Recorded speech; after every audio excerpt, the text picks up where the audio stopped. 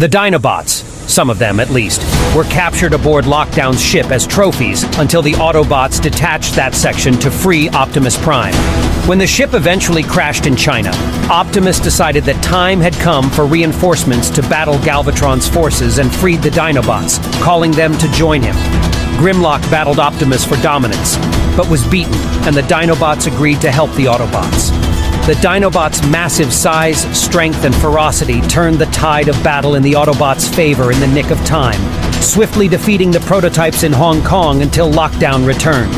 The Dinobots were trapped in Lockdown's magnetic vortex, but Optimus destroyed it, freeing the Dinobots. The Dinobots helped hold a bridge so that Joshua Joyce could get to safety with the Seed. After the battle, Optimus dismissed the Dinobots from his command, allowing them to roam free on Earth, and the Dinobots parted on good terms with the Autobots and set off on their own. Like that won't backfire someday.